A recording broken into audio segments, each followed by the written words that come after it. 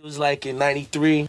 It's my first time in California, and we went to the Good Life, and everybody was in the Good Life that night. Everybody that's, you know, super on the underground. Heavyweights. The Heavyweights was there, Hip Hop Clan, Ganja K, Medusa, Volume 10, Aceyalone. Everybody was in the house. It was the very first lead to underground hip hop for the, you know, for the CNI public, because most of the time the real underground hip hop heads they were misrepresented.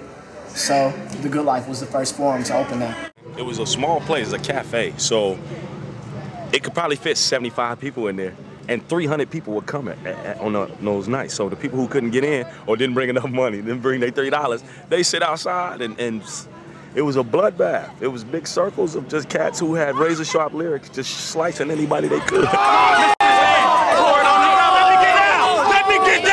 Let me get down, homie. Let me get down, homie. I will leave you lonely. I'm not gonna stop my rap. You're not gonna stop that dap. West Coast strictly on the map. It's the abstract.